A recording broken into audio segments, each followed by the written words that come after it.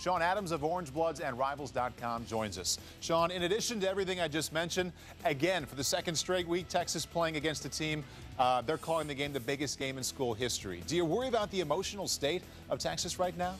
Well, I don't think you can worry about the emotional state of Texas, only for the simple fact is it may not be the biggest game in their history. They have to do what they do. This is a team that has leadership, has been grounded, has some seasoned veterans who've experienced some downside and some upside. I think they'll be fine emotionally going into the game.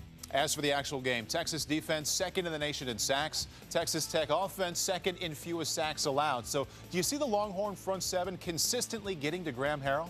Well, I think they're going to get to Graham Harrell. I think it's important to understand that sometimes, especially in the college game as opposed to the pro game, it's more about getting pressure on the quarterback as opposed to actually getting the sacks. Forcing Graham Harrell to make throws earlier than he wants to, make him make those throws into tighter windows, is probably going to be the goal of the Texas Longhorns, and I think they will do that. Big 12 Conference loaded at wide receiver, just like at quarterback. You have Michael Crabtree, you have Jeremy Maclin, Dez Bryant. Considering the talent of those players, do Jordan Shipley, Quan Cosby get recognition as all-conference wideouts? You know, that's one of the things that's been talked about here in Austin. I think on some level you have to give them some importance based on the importance that they are to their team and to their program. They may not have the pro potential and they may not have the measurables of the Crabtrees and of Dez Bryant, maybe even Jeremy Maclin, but they are getting it done. They've been very important to their team. Consistency has been a key for them, and they've shown up every game. I don't know that you can say that for every other receiver. Texas passing game, outstanding, one of the best in the country. Run game, not so much. Would you describe that running effort as capable or insufficient?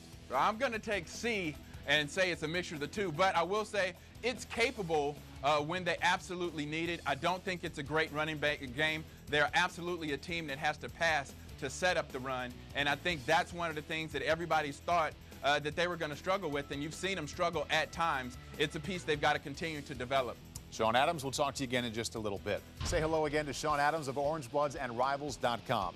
Oklahoma, Missouri, Oklahoma State, Texas Tech.